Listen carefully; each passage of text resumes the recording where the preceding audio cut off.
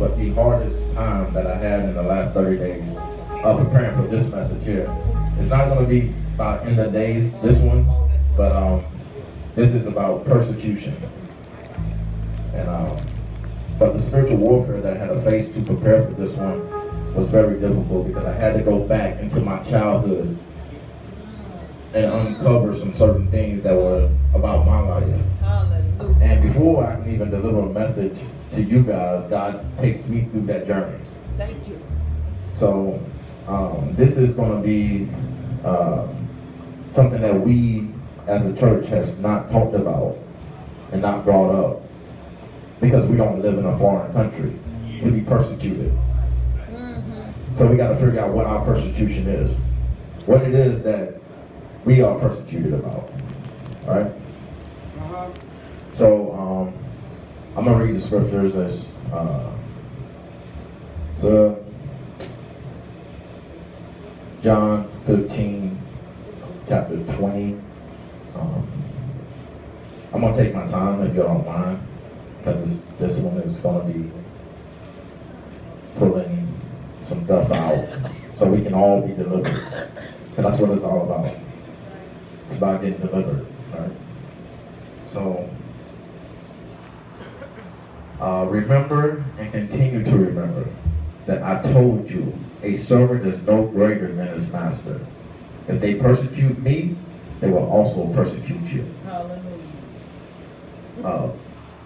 Now, I would like to ask, how many of y'all know what persecution really means? Amen. What does it mean? This is gonna be like a class participation here. This is got you other mics?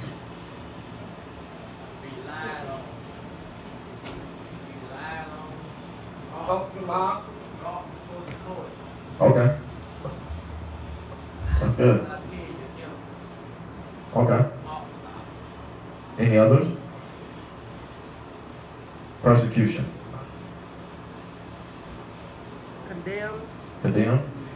Right. Guilty. Guilty? When you're innocent, right? Of your sins. Yes, ma'am. Suffering for a cause. Suffering. What's that? Criticize? That's good. Well, the persecution is hostility and ill treatment, especially because of race or political or religious beliefs. That's the same definition y'all gave, right?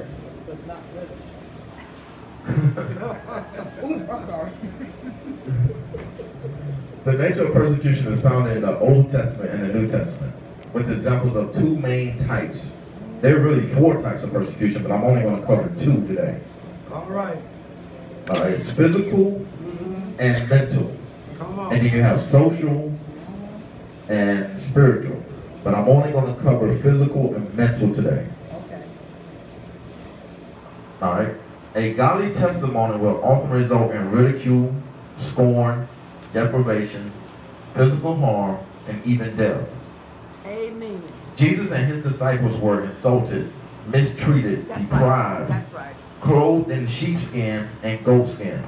Now, when they were clothed in sheepskin and goatskin during that time, it was because wolves was going to eat them. So when they clothed them in goatskin and sheepskin, they had to clothe. They put them with goatskin and sheepskin and were fed to wolves because of their belief in Christ. Right? They were persecuted, wandering in the desert and mountains, in caves, holes in the ground, was tortured, sawed into 2, jailed, flogged, chained, put to death by the sword. They were thrown into fire and stoned to death. Now I'm going to go with the story of Stephen, Acts 7 and 54 through 60. This is just the end of Stephen's life, and I'm going to show you how Stephen dealt with persecution. Now when they heard this accusation and understood its implication, they were cut to the heart, and they began grinding their teeth in rage at him. But he, being full of the Holy Spirit and led by him, gazed into heaven and saw the glory, the great splendor and majesty of God, and Jesus standing on the right hand of God. And he said, look, I see the heavens open up and welcome, and the Son of Man standing on the right hand of God. But they shouted with loud voices and covered their ears together, rushed at him, considering him guilty of blasphemy. Then they drove him out of the city and began stoning him. And a witness placed their outer robes at the feet of a young man named Saul. They continued stoning Stephen as he called unto the Lord and said, Lord Jesus, receive and accept and welcome my spirit. Then falling on his knees in worship, he cried out loudly, Lord, do not hold this sin against them. Well, do not charge them. When he said this, he fell asleep and died. Now, why I pulled this story out is because Stephen was a deacon in the house of God. And this is when the church first started, right? So when Stephen began to give the testimony of Jesus Christ, it pricked on the heart of man. And man began to get hurt by their heart. Because their heart wasn't right. So it pricked on their heart, right? So so when Stephen was stoned, he did something that was so powerful. He looked at God and said, God, please don't count this sin against them. well, Because they didn't know what they was doing. well. So this is what Stephen's account was, and this is what we should do with our persecutors. We should pray for them, right? Yes. Amen. So what is physical persecution? We're going through the physical persecution, and now I'm going to bring my wife up later on, and she's going to tell you some testimonies as well, give you her insight from a woman's perspective, because sometimes men, we think we know what women think about, but we really don't know, have no idea. So we're going to bring my wife up when I get down further into the no clue, right? Physical persecution includes taking another's life, maiming the body, molestation, and abandonment, rape, domestic violence, and imprisonment. That's physical persecution. That's what we go through as physical persecution. When it comes to Christians in today's church in the United States of America, we have freedom of religious choice.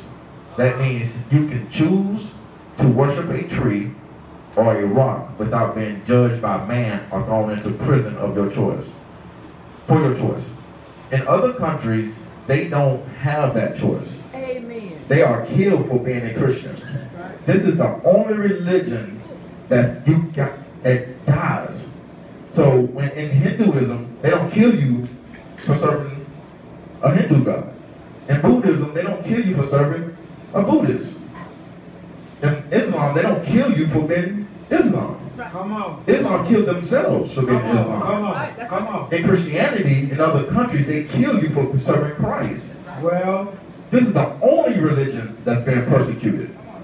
Just because you go into the airport as an Islam don't mean, and people don't look at you funny, don't mean you've been persecuted. I'm not.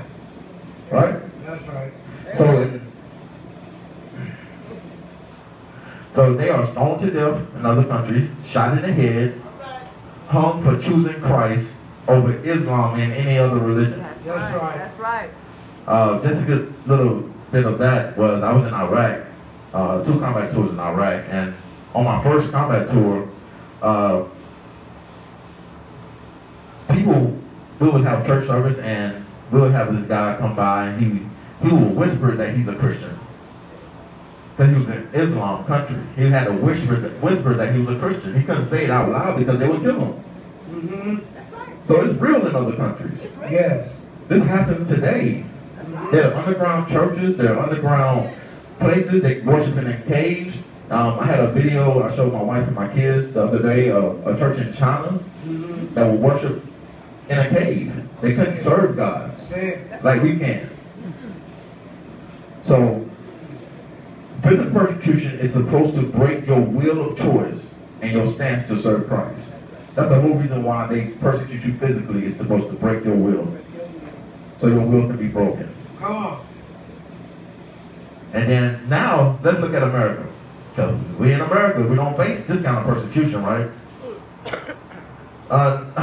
If we had the land, if we are the land of the free, what must our persecution be? If it's not losing a job, it's not losing a job, right? That's so, like, you know, that's not on the scale of persecution because you lost a job, right? We got to get that straight. It's not losing a house or a car because those are material things. We're talking about what's going to break your spirit, man, from serving Christ, not materialistic things. Because you can always get another house, you can always get another car. You better preach. So let's look at this. The persecution that we face is more diabolical than being stoned, because it happens in our childhood, our young adult life. We are raped, molested, have abortions, thrown into prison, and even bullied. So when we come to the age of to know Christ, we suffer for knowing Christ. Because we don't know him really. We can't get to know him really because we don't trust him. Don't trust him. Because of what we went through as a child.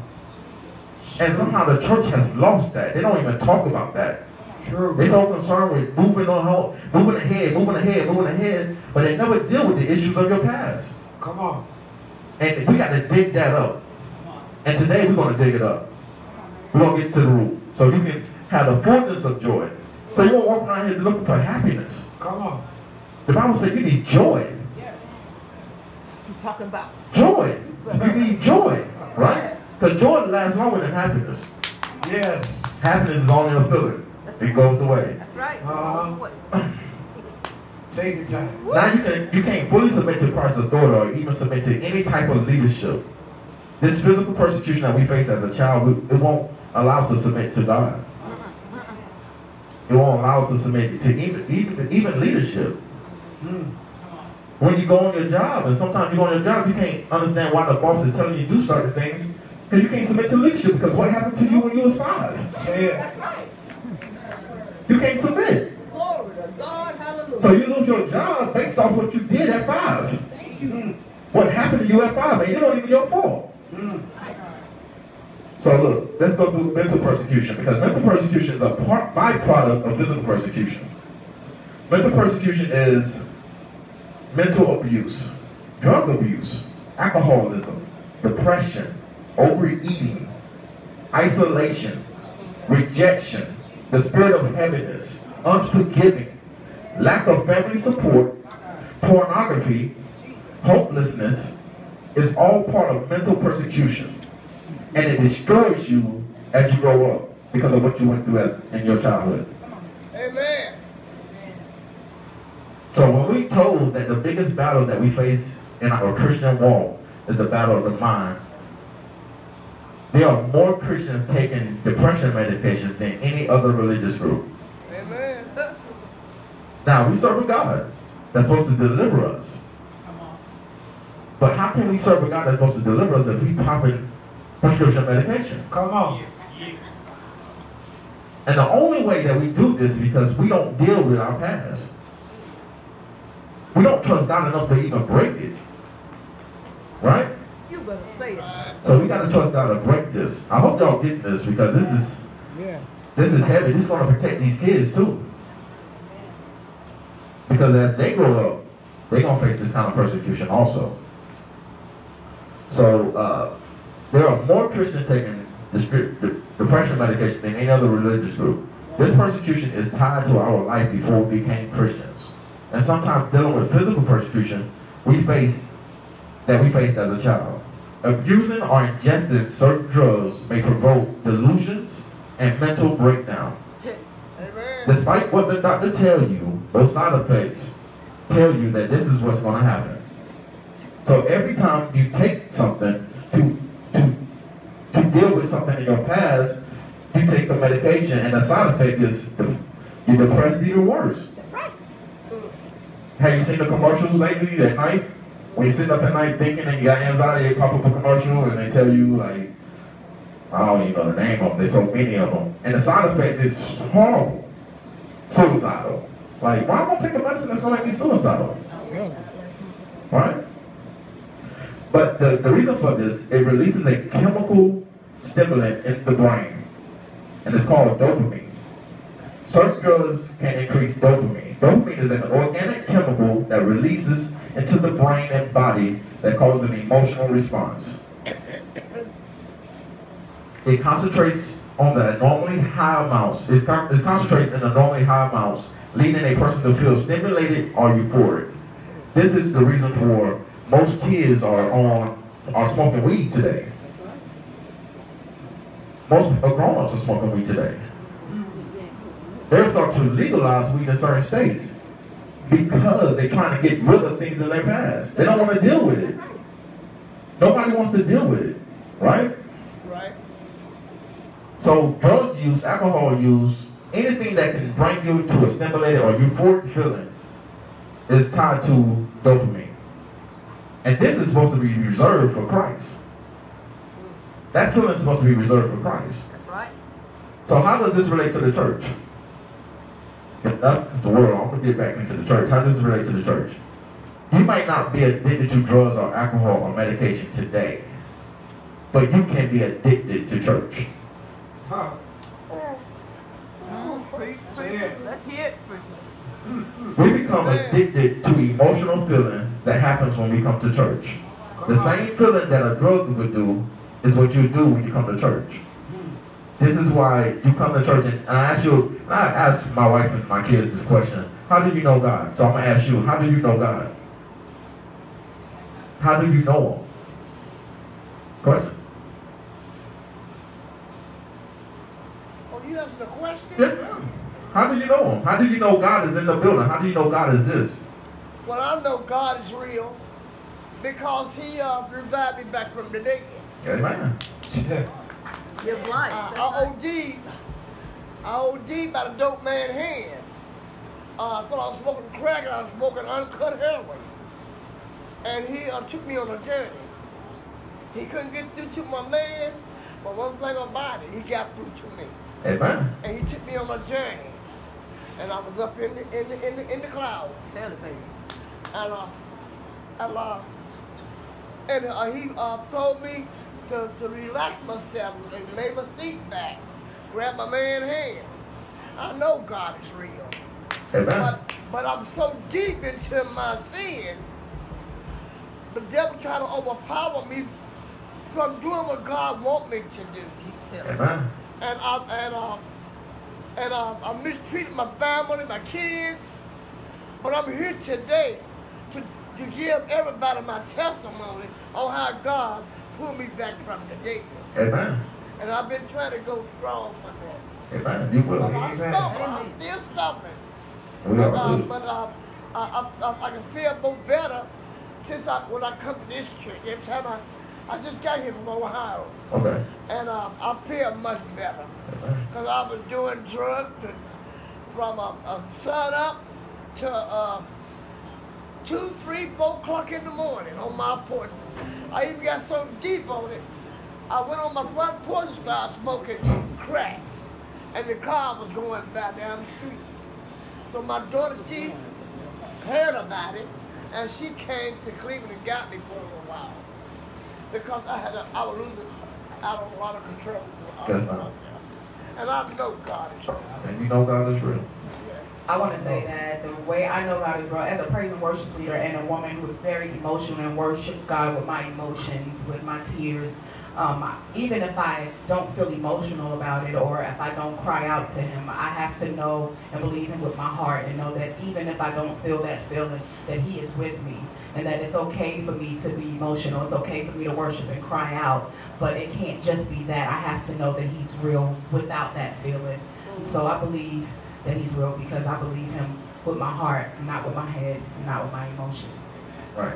And that's kind of what we was covering, because some of us believe God in our head, but He wants to reside in our heart. In our mind, we believe God is real, but we never know how real He is until He resides in here. Right? So, some people become churchaholics, going to 4, sometimes 5 meetings a week. We confuse attending church with being a Christian that Christ called us to be. Worship, fellowship, and discipleship are all vital, but not at the expense of losing your family. That's right. That's right. So we grew up in a day, or and I grew up in a day where church was priority for everything, even family. Like people would spend more time at church than they would sit down at family dinner talking to their kids. And then they wonder why their kids don't want Christ.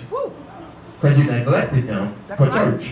Hallelujah, preach the word. You neglected them, right? So now your kids going into games and going into other things because now you done neglected them because you in church 7 times a week. And they don't want God. They don't want it. Because if they feel like if you can put God, or well, not even God, you put church over them, they can't understand that. That's right. They don't get that comprehend. They don't get it. They don't get it. They can't comprehend that. No. Like, where mom and daddy at? At church again? Really? Like, mom, I'm failing in class. Can you see me? Right. Right. I need to talk to you. Yeah. I got a boyfriend at 12. We having sex in the house while you going to church. Oh, that's right. Preach it. Can you see me? Do you see me? Do you know I'm here? Glory to God. Preach the word. So we do that as adults. And then when our kids get older, they don't want Christ. Because they like, man, I want to go to church 6 times a week. Right? So it's vital. It's vital for us to come to church, and it's vital for us to fellowship. But at the expense of losing your family, that's not what God really wants. There are some people who will not miss a church event. If the lights are on, they're there. If the lights are off, they still might show up in the dark.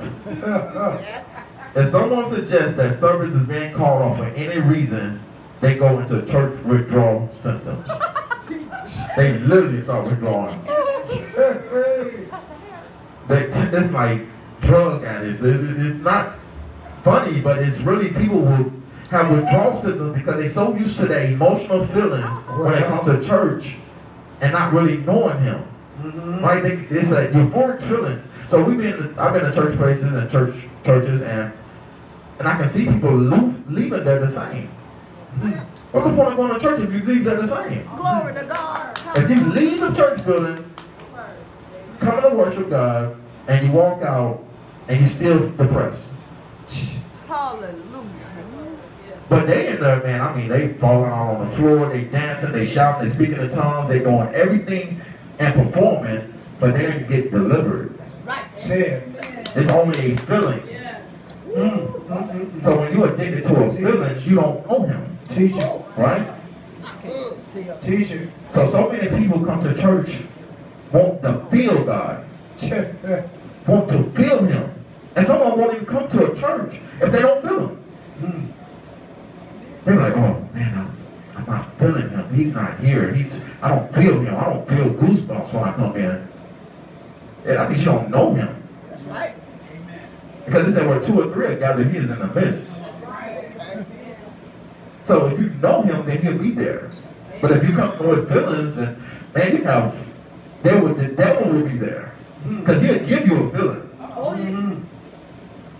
You can go to a hip-hop concert and think the presence of God is there because you got a feeling. And then when you go to church and the praise and worship is good, you start feeling good and like the same thing that you felt when you was in the hip-hop concert. And you relate that to the presence of God, but it's just your feelings. I'm not against feeling, but I'm against when you put feeling over knowing. That's right. Right? So this is what happens to men when they face persecution as a child.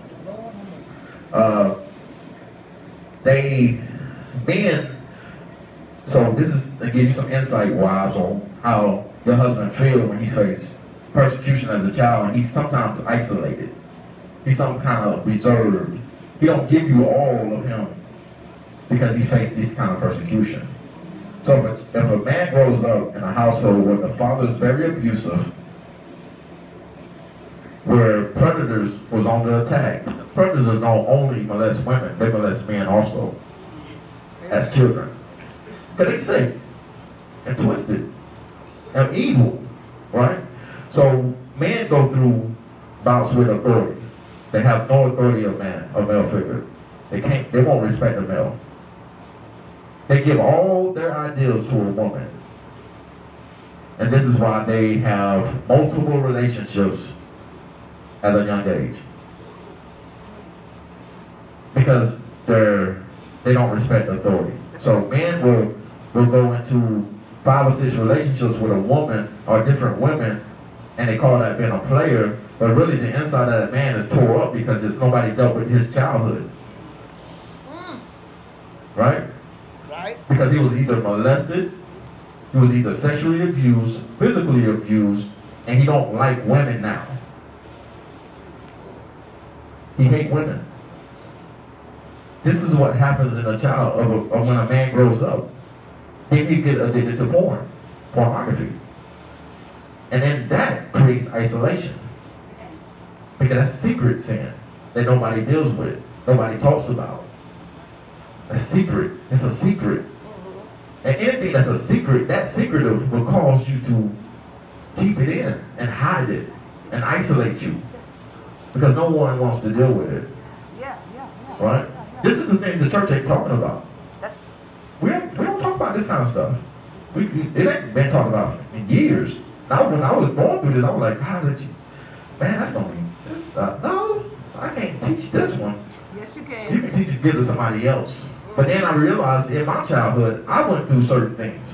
And it made me who I was today. And God is constantly trying to change those things, break those things up, right? So, men, we don't respect male authority. We tend to lend our ear towards women to teach us and prophesy to us and pray with us. That's right. We take home a woman's advice.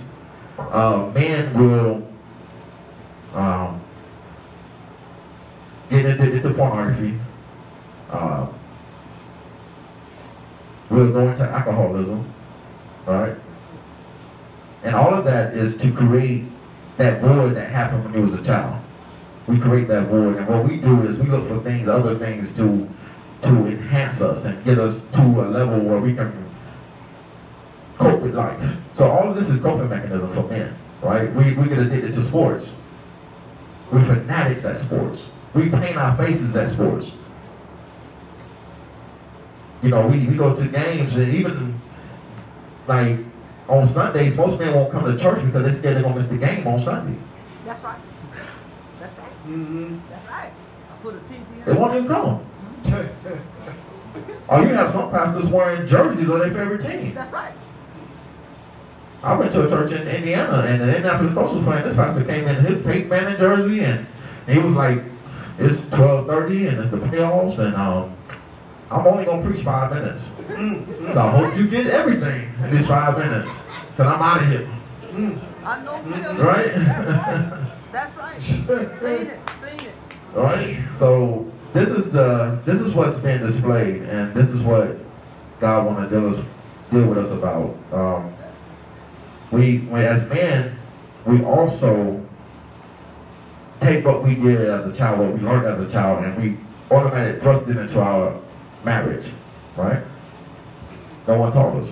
So we take what we see as children, thinking that's what's right. And sometimes what we see ain't always what is right. No. Because sometimes our parents deal with things that they've never dealt with, and they express it in their adult life. That's right. That's right. So as children, we grow up seeing, oh my goodness, so this is what's right. This is how you take over a woman's life. You know what I mean? We become aggressors instead of let's work together. Compromise. We don't compromise. We become aggressive, right? I won't bring my wife up so she can speak about women, what women go through. Praise God. Praise the Lord. God. I won't be before you long, but you know, people, we look at the outer appearance of people, and we get a perception in our mind of who they are, right, and what they have and what they've been through and what their testimony is, right? And when people look at me, their perception of me is always wrong. It's always inaccurate. You know, they look at me, and even the people who've been around me and they know me, they see me, they say, oh, you're so pretty, you're funny, you can sing, you're talented, you're all these things. But what they don't know is that this little girl was neglected, was tossed around in foster care most of her life, was molested by a father figure, grew up with a mother who was on drugs, a father who was in prison, a grandmother, a widower who raised me, and then who died at the age when I was 22, and then I took on to raise my siblings at the age of 23, and it was like 5 of us. They don't see that you've been through that. And the way it affects a woman, because I didn't see marriages in my family. I didn't grow up seeing successful marriages. I just knew that I always in my heart prepared myself to be a wife.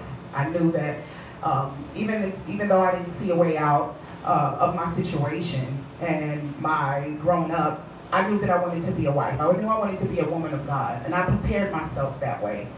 And but in the beginning of your marriage, especially when you're young, you just want to be the perfect little wife. So my definition of perfect wife and a Christian woman is make sure the house is clean, which you still do that. Make sure you cook dinner, make sure the kids are situated. You know the image of a wife. You don't know what God wants you to be as a wife and a mother and a child of God. And so many years I go on with this image. Oh, but then a trigger comes. And it reminds you of the things that you've buried on the inside. The molestation, the neglect, the abuse, the uncertainty, the lack of guidance, or lack of having a mother. You're trying to be a mother. And later on in my marriage, I told you I've been married 14 years. Late in my marriage, that thing began to creep up. I didn't realize that because I didn't have a father figure, and I really didn't know God with my heart. I knew how to appear to know him. I know how to worship. I know how to sing. I know how to speak in tongues. I know how to lay hands. But my life didn't reflect that. Because at the end of the day, I would do all that worshiping, and we're not against emotions and worshiping, because I'm the most emotional person you'll ever meet. I'll cry right now in worship. But I would go home, and then I would go into a dark corner where I just wanted to die. I wanted to commit suicide. I didn't understand why I was so broken when I'm up here singing and people were being touched. People will fall out before God because I would usher in the presence of God and they would be changed. But I wasn't changed. I would go home and these depressions and these bouts of depressions where I wanted to just end it. And I didn't know why. And God is letting me know, because you don't know me and you don't trust me. And you not only don't trust me, you don't trust the husband that I put before you. And so it caused me to be aggressive. It caused me to think, okay, you can do it better than him. Any idea that he had, I would come up against it. Anything that he asked me to do, I would be in the back of my mind like, I can do it better. Or anytime that I got mad at him, I would think, oh, I can do this without you. I don't need you. But that's not what God wants for us women. He wants us, God bless you with a husband. He wants you to be submissive. And submissive doesn't mean bondage. Submissive means that I'm going to love you with my whole being. That I'm going to submit myself to you and there will be no secret sin. That if I'm struggling with something, you're my best friend, I feel comfortable enough to tell you, babe, I'm struggling and I need you to pray. Because I don't know what's going on inside of me, but I've submitted myself to you. So I'm not going to keep a secret from you. That is what true submission is. But the only way to do that as women is to, number one, forgive the father who may not have been there for you. And you don't have to have him in your life for you to forgive him. To trust the Father that made you in heaven. And to submit to the husband that God has blessed you with. So thank you for letting me share my testimony. Thank you. Now we're going to go over how to properly respond to persecution. Are y'all getting this? Yeah. All right? So we're going to go over how to deal with the issues of the past. How God tells you to deal with it. So that we can be free. Because the whole point of coming is to be free, right? Forbearance. Turn the other cheek. This one's a hard one, because as men, if somebody hit me, how many of us would turn the other cheek? How many of us would just be like, we told that we have to have self-defense. If somebody hit you, hit them back. I teach my son that. And I was in the era. Yeah. Like, my son would literally go to school and somebody hit him. He's 9. Somebody touch him. and he's knocking them out. I mean, I would teach him how to box at an early age. I was like, you son, you're not going to get bullied in school. I'm going to teach you how to box. So if somebody ever come up to you and hit you, or they're going to wish they never hit you. It can be 2-on-1, I'm going to teach you how to handle yourself, right? And I was in error. I'm teaching them all the wrong techniques. Because he come home and be like, Dad, you know, I got in a fight today. I'm like, first question I asked, did you win? Like, son, did you win today? Did you beat him up? And my wife was like, what? What kind of parent is that? What are you doing? Nah, did you win? He's like, yeah, Dad, I won. I'm like, yeah. Oh, go in the room, get your spanking later, but you know. But we in the room, I'm clapping like this. That's how you do it. Uppercut. Yeah. I'm teaching them all the wrong things. And this is recently. This ain't like years ago. This was like last week. This is last week. This is 3 days ago. You know what I'm saying? This is like, now he come home like every day, Dad, I got in a fight today. I'm like, yes. My wife called me, she's like, teacher called me and said, Judah is, I'm like, God. So, turn the other cheek. You gotta teach your kids to turn the other cheek. Because as men, we told to defend ourselves. You know, I was in the military. All I did was defend myself. You know, you're told to defend yourself. For I say to you, do not resist. This is scripture now. I'm coming to scripture right here. For I say to you, do not resist an evil person who insults you or violates your rights. But whoever slaps you on the right cheek, turn the other towards him also. Simply ignore insignificant insults or trivial losses and do not bother to retaliate. Maintain your dignity and self-respect and your poise. So if somebody slapped you, it's okay. Maintain your poise. Maintain your dignity. That's part of being Christ-like. So we as men, we already know, like, man, he talking about that. But if I walk out this door today and somebody hit me in my face, I am not going to turn the other cheek. But that's all pride, though. That's a pride issue.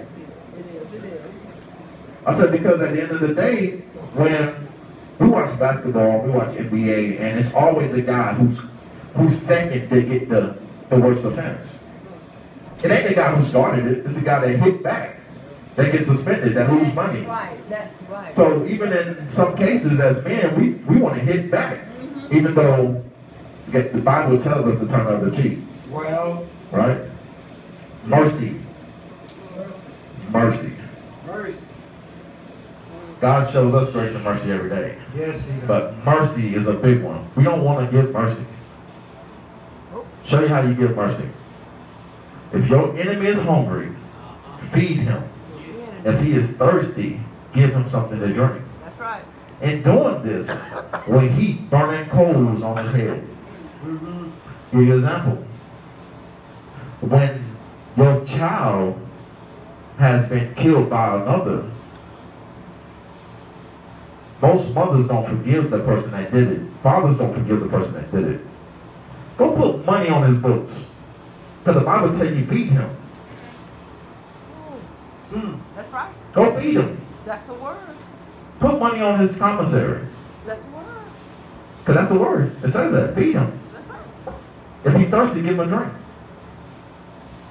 Because in his mind, when that happens, and the mother and the father come in and put money on his books, because he ain't got no money to eat, he's going to be devastated.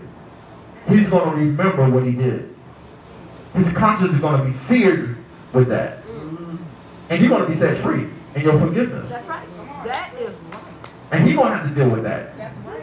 That's right. Because the Bible said that he will be burning coals on his head. That means in his mind there will be burning coals of what he did. The persecution, the things that he did. And that's worse than any judgment that you can do. That's right. And that's what's keeping you from growing. Exactly. It's keeping you hindered. It's hindering your growth Exactly. when this happens. When you ain't able to forgive. That's right. And show mercy to your accusers. That's right. Even if somebody molested you or treated you bad and they was hungry, feed them. Because that right there will burn a heaping coal on their head. That's exactly right. Right? Love. Love your enemies and pray for those who persecute you. Love them. Love them means love them. Love them with a sincere love that they will get their life back to God. Right? Love them. Right? Confidence. Have confidence. Have confidence that God is going to be the avenger. And repay, says the Lord. It's mine to avenge, and I will repay, says the Lord. That's Romans 12 and 19. Love scripture is Matthew 5 and 44. And mercy is Romans 12 and 20. Having confidence. That means assurance that God is going to avenge the persecution. That God is going to avenge the father that hurt you. God is going to avenge the mother that hurt you. God is going to avenge anyone that persecuted you. Anyone that abandoned you, God is going to avenge that. And the vengeance ain't always what you think it is. No. It ain't always that person going to die. The vengeance is that person going to do something and give their life to God. That's right. There you go. Because God don't want souls to go to hell. That's He right. never intended for that. That's right. Preach up, preach it. Jesus Christ died for that already. Right. Right? And realization. Fifth one, realization. If they persecute me, they will persecute you also.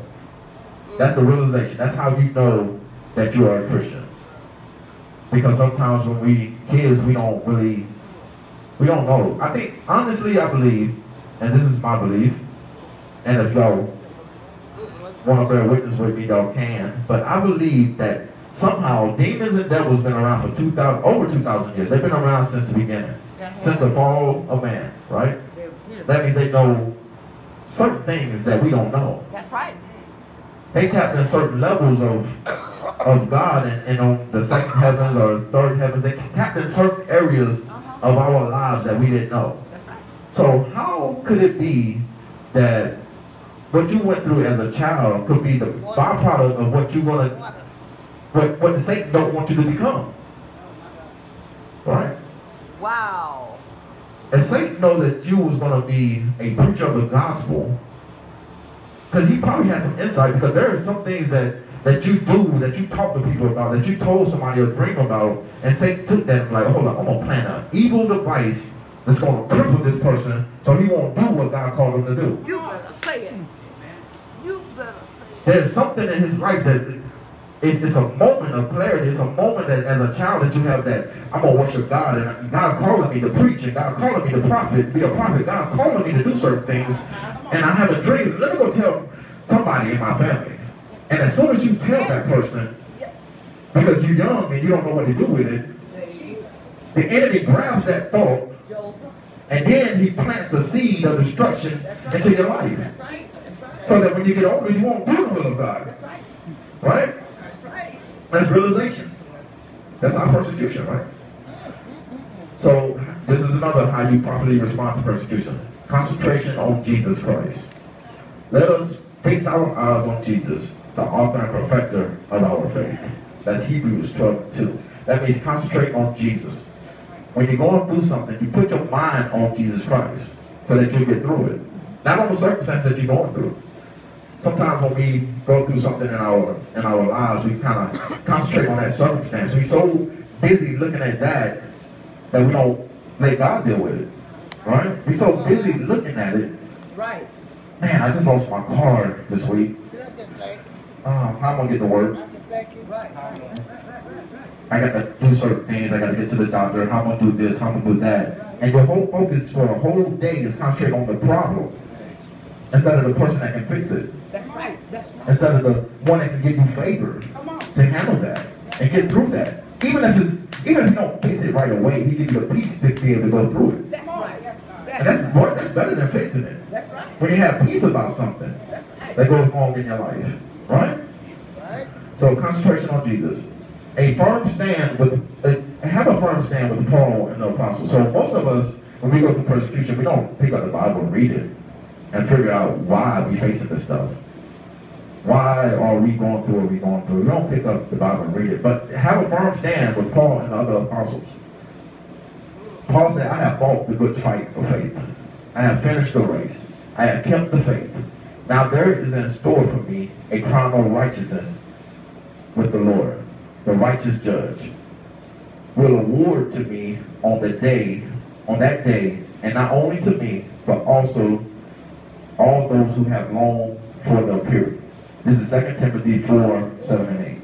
This is Apostle Paul telling Timothy that I have fought the good fight of faith. So I'm willing to go to the end with this. This is my proclamation to God. I have fought the good fight of faith. If they take me out tomorrow, I have done all that I can do. I'm ready. I done fought the good fight of faith. Right? That's the race that we have to have. That's the thought we have to have. In everything we go through, we have to have that same desire and that same mindset. If I die tomorrow, then I fought the good fight of faith. Right? We shouldn't be scared of death. No, we shouldn't be scared of death. Because the absence from the body is present with the Lord. Right? We shouldn't be scared of it. But we talk to fear. Movies teach us to fear death. Video games teach us to fear death. We're so concerned with how we're going to die that we don't live for today. Amen. A doctor told you that you might die tomorrow, and we'll hold on to that doctor's word and not God's word. So what happens? We die tomorrow. And that's the evidence in Saul. If you look at Saul, when he went to talk to the witch of Endor, he told the witch, he was like, I need you to conjure up Samuel. Please bring Samuel back. And because what happened, and then the familiar spirit Samuel showed up. It wasn't Samuel, because he was already gone. A familiar spirit showed up and told Saul, you're going to die tomorrow. And Saul said, you know what? I guess I'm going to die tomorrow. I'm going to fall into the hand of the Philistines. And before the Philistines could even get to him, Saul committed suicide. He committed suicide. He lived out the very thing that somebody told him. And sometimes we are living out the very thing somebody told us. If somebody told you we weren't going to be nothing, that's what we do. We live it out. We ain't going to be nothing. If somebody told us that we was not going to make it till we 25, you're going to be just like your daddy, you're going to be just like your mama, you're going to be on drugs, you're going to be addicted, you're going to be this, we live it out. Come on. Yeah. We live out what people are speaking to our lives instead of what God tells us. Thank you, Jesus. So we all lived it out. And then we wonder why the consequences are so severe. So we live out what